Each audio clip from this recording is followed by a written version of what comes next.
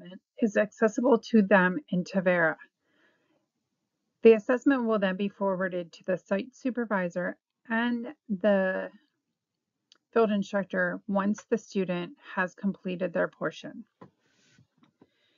When the student begins the midterm assessment, they will see that basically all they need to do is complete the assessment, because the goals that you created in your field learning plan will carry over directly to your midterm assessment. Here's an example. This is directly taken from a student's field learning plan.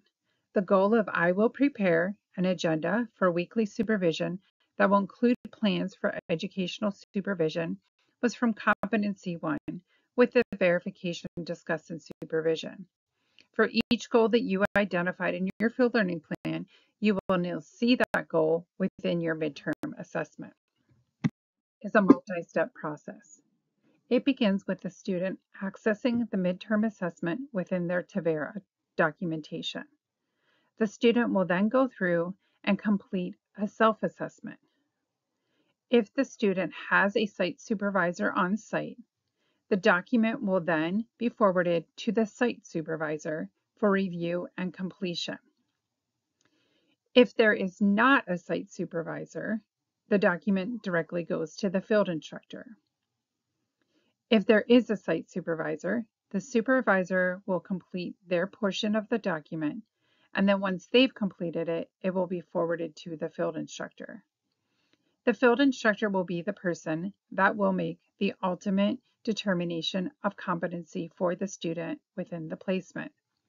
This will be based on supervision with the student, information that the student has completed in their self-assessment, information that the site supervisor has completed in the assessment, and the field instructor's own observations and discussions with the student.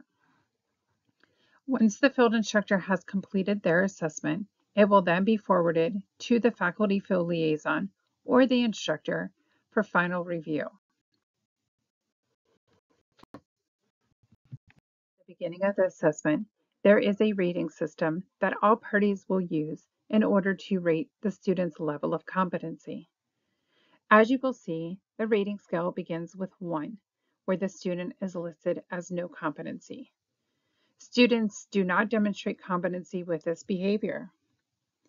There is then 2 through 5, with 5 demonstrating competency and a beginning of autonomy with this behavior in complex situations.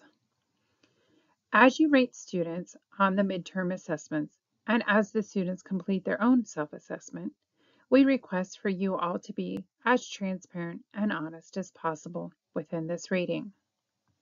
Students are required to have an average of a 2.5 competency level on their midterm assessment. This is an average of all the overall competencies. You will see that a 2.5 competency falls between minimal and developing competency. This is where all students should fall. With that being said, the students have been told, and I am telling all the site supervisors and field instructors as I meet with them individually, but also at this time. There may be incidents in which a student will receive a 1, and there may be incidents in which the student receives a 5. It is for you to make that determination based on what you've experienced, seen, witnessed, observed, or been told by others on the student's competency levels. So again, please be honest. The students have been told that having a 1 or a 2 is not a detriment to their grade at this point, but this is merely a point for them to achieve a higher rating when their final assessment is completed. This indicates an area that needs to have work and also that they need to focus on as they remain throughout their placement. On the student self-assessment. The very beginning part of the student self-assessment, the student will take those goals that carry over from their field learning plan, and they will complete a very easy rating on the activity is not completed, it is partially completed, is completed, or that they've had to complete an alternative activity. Now, with the alternative activity, what this means is that the student must do everything that is written in their field learning plan, but they may also do things that are not written in their field learning plan. What we're really looking for in this area is if the student has a goal that they've had to switch it to a totally new goal that they're going to complete that alternative activity. The student will then provide a narrative explanation about their progress in completing the task and the goals. The student must describe how they engaged in the activity, the understanding of the level competency, and then if this was partially or not yet completed, the student should share how they expect to complete this competency by the end of their field placement. If the student has completed an alternative activity, we do ask that they share what that alternative activity was and how that alternative activity assisted them in obtaining a level of competence for the competency. That the student has completed their ratings for their individual task of either not completed, partially completed, or fully completed. They must then also use the same scale that we discussed at the beginning of this presentation to then rate their own level of understanding with the competency for each individual practice behavior and competency. You will see that the student will then list as no competency, minimal competency, developing, emerging, or demonstrates competency. For the areas in which the students have rated themselves as a 1 or 2, again, they must just make note and make sure that they have a plan to increase this competency for the second half of their placement. The student must mark a completion area for each one of their tasks of partially completed, not completed, fully completed, or alternatively completed. They must also give themselves a rating for each competency level. The students have been told that this document takes time. Once the students have rated all of their tasks and all of their competencies, they do have a section at the bottom, which is an open narrative question area that allows them to identify strengths, weaknesses, and any other feedback that they wish to provide. Once the student has completely completed their part, the document will then automatically be sent to Tavera and alert either the site supervisor and/or the field instructor to the next part that needs completed. I am now going to focus on what it looks like if you are a site supervisor. It is the student's responsibility to ensure the document is submitted to the site supervisor and/or field instructor and plenty of time for the document to be thoroughly completed. It is also the student's responsibility to track the document through Tavera to ensure that the assessment process is moving and will be completed on time. At any time that the student sees a lapse in the document moving forward, they should reach out to either their site supervisor and their field instructor to identify barriers. If the field faculty liaison needs to be notified, it is appropriate to do so once the problem solving has been completed with the site supervisor and field instructor on the part that will be completed by the site supervisor during the midterm assessment. The field office does understand that not all students may have a site supervisor. This information and section is relevant only to those students who have a site supervisor and a field instructor. Again, we are going to focus on just the site supervisor's part of the midterm assessment. The site supervisor is able to complete a rating for each competency listed within the student's document. You will see directly under the midterm student's competency rating, there is a section that says Midterm Supervisor. The midterm supervisor, if they believe, have the ability to complete a rating on the student's level of competency, may select the rating from 1 to 5 within this area. We do understand that the site supervisor may not have had enough interaction or direct contact with the student pertaining to one or more of their competencies and may not feel comfortable inputting a competency rating. It is perfectly fine if you, as the site supervisor, do not feel that you have relevant information to complete a student's competency rating. If this is the case, simply leave that rating blank and move on to the next area which you do feel comfortable in providing a rating. Also to note, as you will see, there is only one area for a midterm supervisor rating. This means, as the site supervisor, your rating is simply information to the field instructor. The field instructor will review the student's self-assessment and any information provided in the document by the site supervisor. The field instructor may agree with the site supervisor's rating that they have provided. If they do not agree with this rating, the field instructor does have the ability to change the midterm supervisor rating either to a lower or higher rating. There is a narrative area in which the field instructor would explain if such a change was made. The supervisor has completed a competency rating for each of the areas that they're comfortable completed. You will see that those areas also have an area for the site supervisor to provide a narrative explanation as to why they did or did not provide a rating for that area.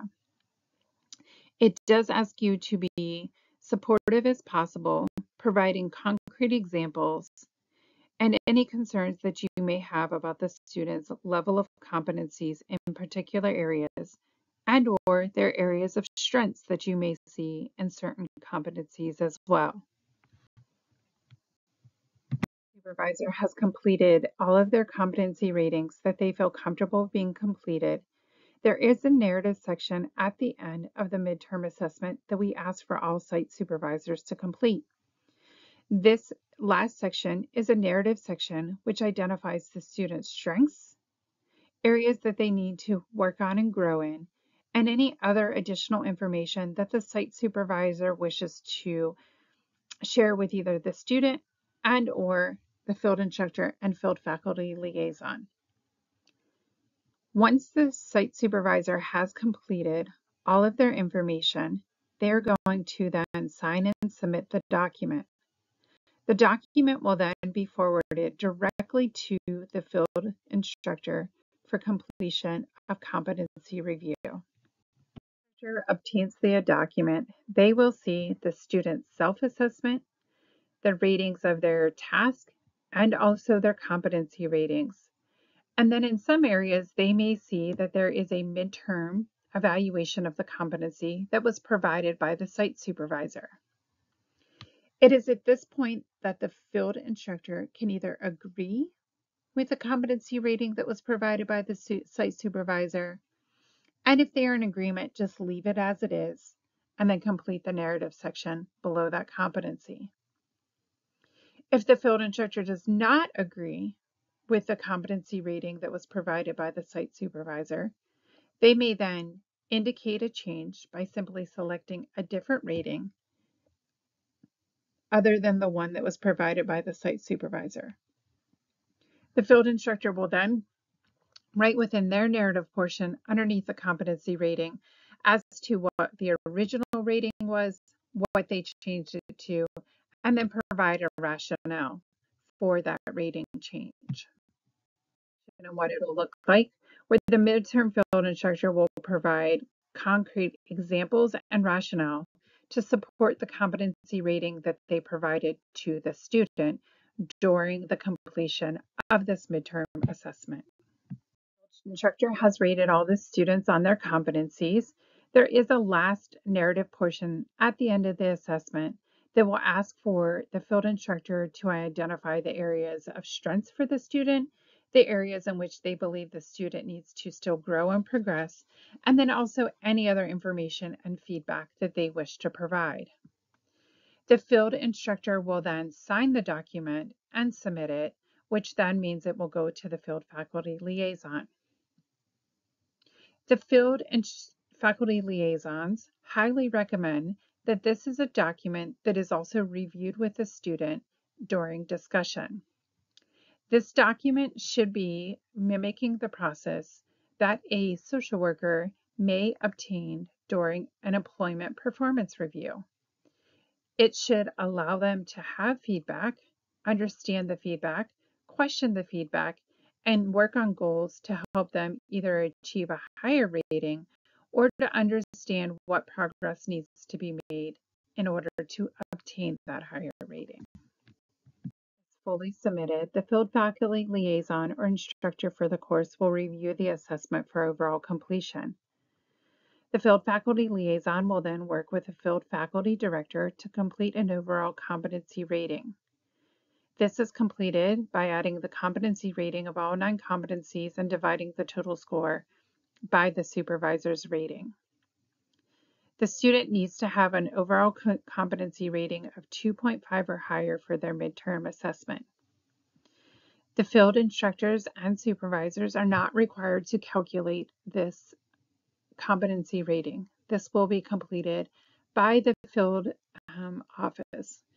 We do request that all field instructors be mindful of this rating, but also be as honest and as thorough in completing the midterm assessment. Students' placement, there will be a final assessment that will need to be completed. The final assessment is very similar to the midterm assessment, but we do wish to alert you for a few things that will be different when you get to the point of completing the final assessment. Assessment from the midterm and the supervisor assessment from the midterm will carry over to the final assessment. This will allow the student to see where they were sitting at midterm, but also allow the field instructor to see how the student had rated themselves at midterm and then how the field instructor had also rated that student at midterm. So all the information that you need to complete the final assessment will be housed in one place, easily visible and accessible for you to make a final assessment and rating on the student's level of competency. As you will see, we'll have an area of self-assessment completed by the student, and then a final supervisor section that will again be completed by either the site supervisor and or the field instructor, with the field instructor again having the ability to agree with the site supervisor and or change that rating, and also the ability for the site supervisor, if there is one, to opt out of that section. So very similar to the midterm assessment, but now we're just focusing on the final assessment and overall competency of the student at the completion of their placement. Multi-step process with the student completing the self-assessment, the site supervisor providing information if applicable, the field instructor, and then the faculty field liaison being involved at the end. Between the midterm assessment and the final assessment is that there is no longer an average rating for competency. At the final assessment, the student must have at least a 3 or higher on every rating from the field instructor and site supervisor to pass that competency.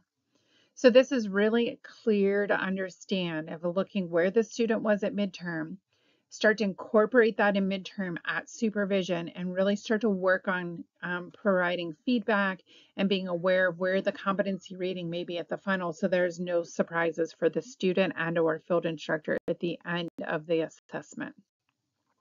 So again, the big difference, no longer doing an average, but now each competency must be rated at a 3 or higher. The field faculty liaison in the final assessment is that there's no longer the average rating. So we are looking for completion. We are making sure that the student is at a 3 or higher. And if not, then we will be reaching out to determine what are the next steps to ensure that the student can successfully complete their placement and move forward as a social worker. Hopefully this process has been helpful for you to see and understand. As you walk through the process, if you have any questions, it is recommended that you reach out to the field faculty liaison for the student that you are working with. If that person is unavailable, our field director or any person from the field team is always willing to assist you in answering your questions and working to make the process for you and the students the easiest and most thorough, as we want to ensure that we are sending the most competent social workers out into the field on their own post-graduation. We thank you for your time and helping to not only guide our students through this assessment process, but obtaining an understanding of your role within the student's assessment process.